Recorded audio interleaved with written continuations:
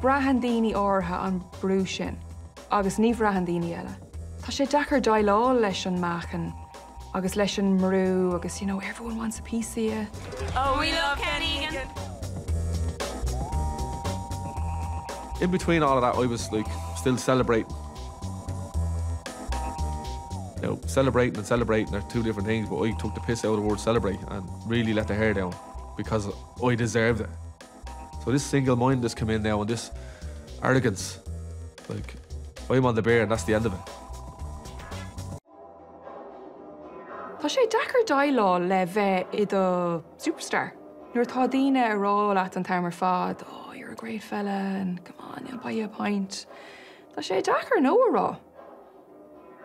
Tás nó gachtainna bheith ceiliúra an méid atá buinte amach acu.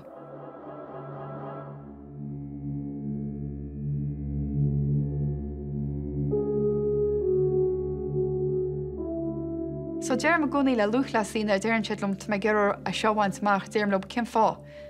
Ceirta tusa go bhaint machas, ceirta go líana na sin, cin síalt a pleáilta na sin. Gus go minic ní bhíons brenaín siad dúirt na scoil gách le an dúirt agus tíir siad bhfuil te sin bhád a bhile agus bhím gcónaí rála bhfuil níl. Má sé an tain spruúchatána tá mar cornach ruúchtáil tá go bonnach ruúchtáil, ceirta sa bonnig dearan leach mar bhí Kenneth Egan nach meáil mór airigid a rinne beidir chur meáchan agus úlachair a harann síos ar bhealach mar ní ra aon phlean dionta gan na sin. There was no plan put back in place from the association for us to come back in training after the games. They didn't expect us to do as well as we did, okay? Like, let's be honest, we went out there to try and represent the country and do well, but to come back with 3 medals, they weren't expecting that. Ní raibh tacaíocht down. Dus na luchlasathe nuair tháinig siad bhaile óna Cluichí Oilimpeacha. Bhí sé sin daoí duine ar nós Kenneth. Tá sé ráite có cé có dachars tá sé, teach do bhaile agus bheith sáte ar rais sa saoil ladránach atá gach duine eile.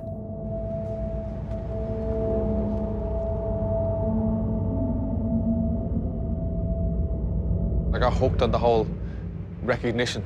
People patting me on the back, people telling me I was a great guy, have a drink, have a pint. I'm walking around Dublin city centre.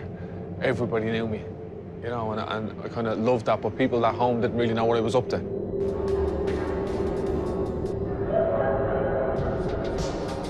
It was binge drinking, so I'd be off for a period of time. I'd be back training hard, I'd be looking after myself and I'd be in good shape-ish. But I knew myself looking at that first pint on the Friday.